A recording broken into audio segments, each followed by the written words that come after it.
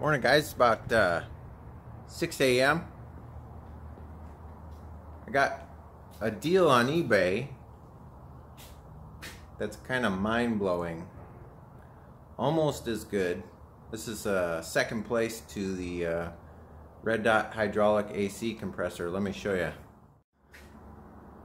So many of you that watch my Adventures with Abel series remember the inverter that went out, the AIMS inverter, smoked itself.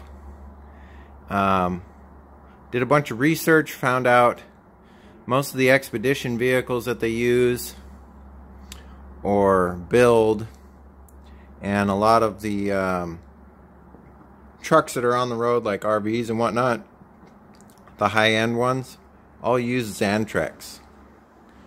So I started searching for these things and I was blown away at how expensive they were. This is a 24 volt 1800 watt true sine inverter, and I was seeing prices like 2,000, 1,800, 1,600.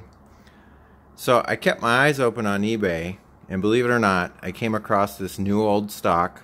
It's been sitting on a shelf somewhere forever, never used, for 358 bucks shipped. Now it took a while to get here because the guy that I bought it from was out of town, but I mean, it even came with the manual and a couple of these boots for the wire and the inverter, which, yeah, it's unused for sure. There's no marks on it whatsoever. So aside from the box being beat up a little bit, I got this bad boy, and it is big. I didn't realize that they were this big, and it's heavy too. So it has, let me see if I can get this out of here one-handed.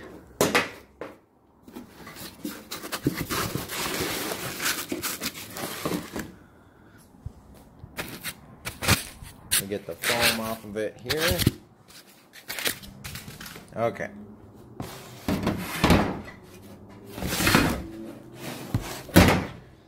So this is a hardwire version. This panel here is rotatable, so you can put it vertical or horizontal or whichever direction you choose. Also, there is a remote mount kit that will extend this up to 30 feet away. And I ordered that. I found a kit on eBay for 39 bucks, new old stock, shipped. The cool thing I like about the hardwire version is that inside here, apparently there is a transfer switch. So not only can you make this, what do I want to say? How do I word this? Not only can you make this work for an outlet, but you can plug shore power into it and it will transfer over to that power if you're plugged into that. So that's kind of cool. I bought this to go with it. It's an Isobar. It's got this surge protection warranty thing on it. And I'm going to take the cord and cut it. One half of it will go to the input. One half will go to the output to this box. And I didn't realize how big these things are. Since it's such a large size, I think I'm going to end up mounting it under the table in here because I don't have that much wall space, and I might have to make some new leads. I'm not sure yet. I'm thinking about mounting it right up here. I may have to run some strut across there or something, but that's fine. It's an area that we don't normally use, but it should work out. And then I may have to run some longer leads from my breaker up to the actual inverter. So yeah, I guess we'll get started on that.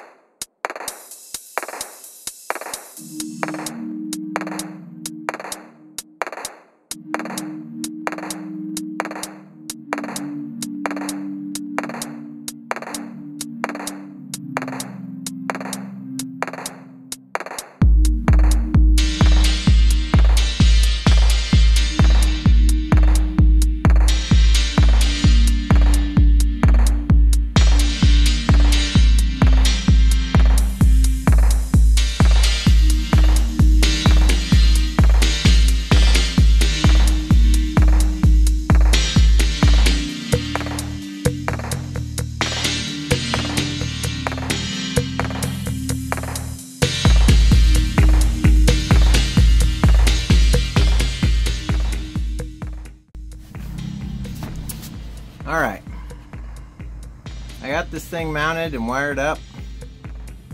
I mounted it upside down on the bottom of the stainless table here. I hardwired the Isobar into the box, and then I have a aluminum plate on this side just kind of resting on top of the fridge, so it just kind of sits there. But as all things go electrical, let's turn it on and see if the smoke comes out.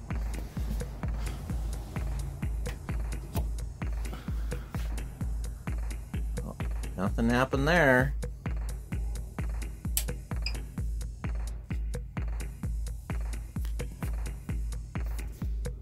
Oh, that's really hard to see.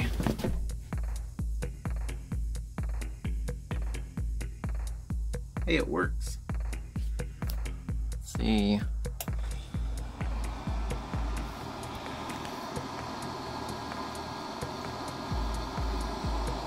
Sweet.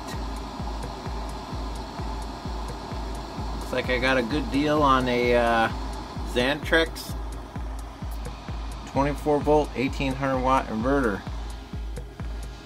Very nice. Wonder if it'll run the air conditioner.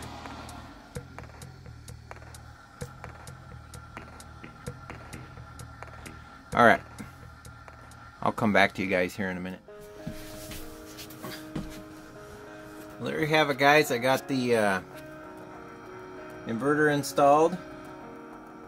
When I was installing it, I dropped a bunch of these small screws on the faceplate on the inside on the terminal bar inside the unit, so I had to take it down and get the screws out and then put it back up. That was kind of fun.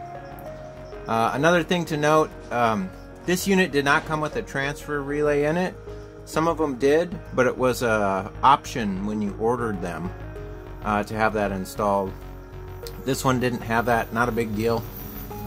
Everything is still working the way it's supposed to, and almost don't need that remote panel mounting kit. This is a nice location for the inverter, so I may or may not use that in a future episode. I was thinking of mounting it maybe like below the TV or something like that, but I don't know. We'll see. It can go up to 30 feet away, which means it can be anywhere in the shelter here if I do decide to use it. What else? I think that's gonna be it for this episode, guys. If you learned something or you like this episode, give me a thumbs up. If you're not subscribed yet, we'd love to have you as a subscriber on our channel. We got lots of adventures coming up and some quite a bit of fabricating on the next few projects coming up. So stay tuned for that. But as always, I'll catch you guys next time. Take care. See you later. Bye-bye.